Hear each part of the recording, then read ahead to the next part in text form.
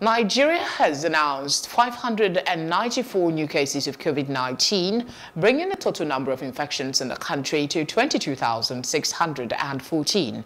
The Nigeria Center for Disease Control, NCDC, announced this on Thursday through its official Twitter handle. The NCDC said that the 594 new confirmed cases were from 22 states, with 7 deaths as of Thursday. And 36 fully recovered COVID-19 patients have been discharged by the Lagos State government on Thursday. This is according to a tweet on the Lagos State Ministry of Health official handle, which explained that the recovered patients were discharged after testing negative for the virus. While giving a breakdown of the recovered patients, the Ministry of Health said 11 of the patients are females, while 25 are males. We're now joined by Dr. Iorhen Akase, infectious disease consultant physician from LUTH. Thank you very much for joining us. Morning. Thank you for having me here. All right. The numbers are growing by the day. Should we resort to the reality of living with this virus at this point? Yeah, I mean, it will seem to be the rational thing to do. What the evidence shows at the moment is that until a vaccine comes out, the number of new cases are just going to keep increasing. So in truth, even in hospitals, most people are waking up to the realization that we can't keep isolating. It's not possible to isolate all the people with COVID-19 anymore. It's likely that we're going to start having them in clinics, in general wards, and in surgeries and all of that. So I think, yeah, I agree. We'll have to start thinking that we'll have to leave this thing for a while. The World Health Organization has predicted that the virus would be with us for between 12 to 18 months. What new strategies should we be exploring in terms of managing the COVID-19?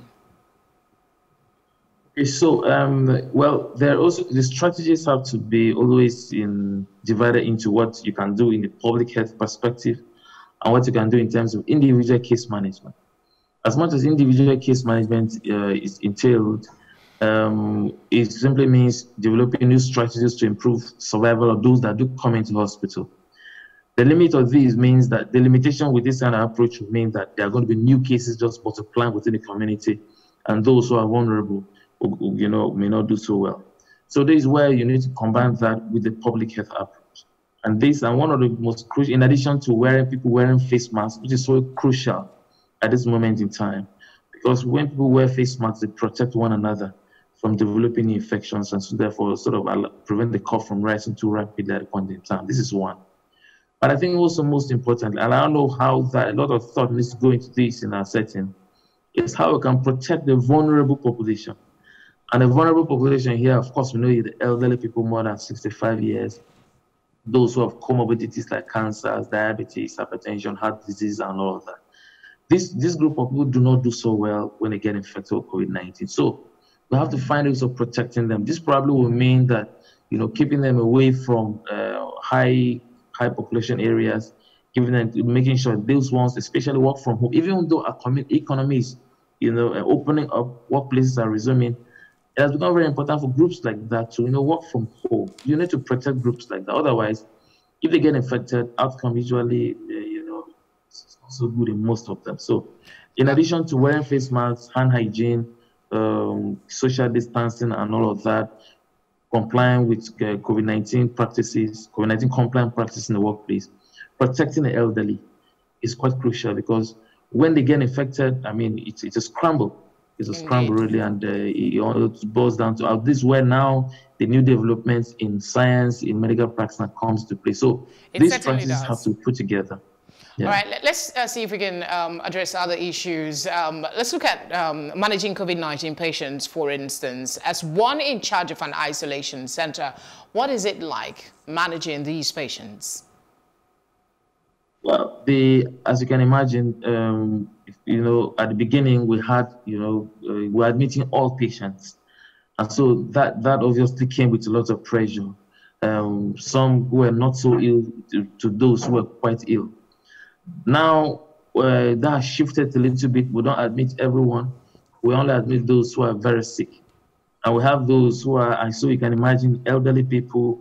And now the people who are admitting don't just have only COVID, they also have other comorbidities, whether it is poorly controlled diabetes, poorly controlled hypertension, and all of that. So it therefore means that in addition to treating the COVID, you also have to make sure that whatever underlying condition they had is taken care of. This obviously can be quite challenging. For some would need dialysis, kidney support while they recover.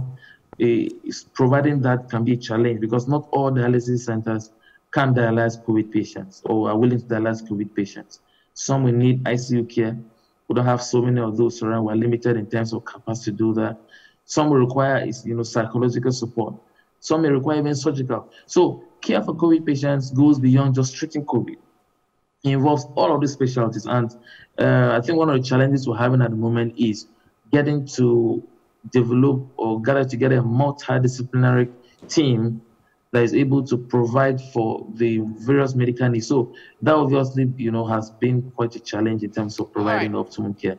Most of the time when people die, people that die from COVID, they do so because of either the complications or the comorbidities or the organ failures that all of this, necessitate. So help us understand what happens to those who succumb to COVID-19. The argument from most is that no one sees that part, and as such, this continues to fuel doubt and mistrust and skepticism about the fact that, that the belief that COVID-19 is a scam. Yeah, this is a thought pattern I've encountered a number of times. I mean, just yesterday we had to, face something similar from a patient that did that. It's rather unfortunate because even if you look at the statistics for COVID-19, at the beginning, when people get COVID-19 in the first week or thereabouts of infection, about 98% of them will show mild symptoms or nothing at all. But this can change quite rapidly. By the end of the second week, you discover that same group of people, 98% of who were mild or no symptoms at all, it shifts. You now find out that 80% have mild and more than 20% are now having severe disease. So it can shift suddenly. So, and unfortunately, by the time people now face the realization that, this is real, and it's hitting hard, most times, for those who are infected, that realization may come a little bit too late. For the general population, and I think it's something I've said over and over again, that it probably reflects, one, the work we need to do to engage the public more about making them see the face. I mean, I've had people say we should show them faces of people who are in COVID-19 words. Of course, that's not realistic. But it also means that the distrust the Nigerian population has to government and authority and officials, so much so that they're quoting figures and everybody say, this is not true, it's a scam. It's rather unfortunate. I think a lot of work needs to be done in that aspect of engaging the public and, making them see what's really going on, because we are indeed sitting on a big problem. Dr. Akase, thank you very much for the insights you brought to the conversation. It's a pleasure. Thank you.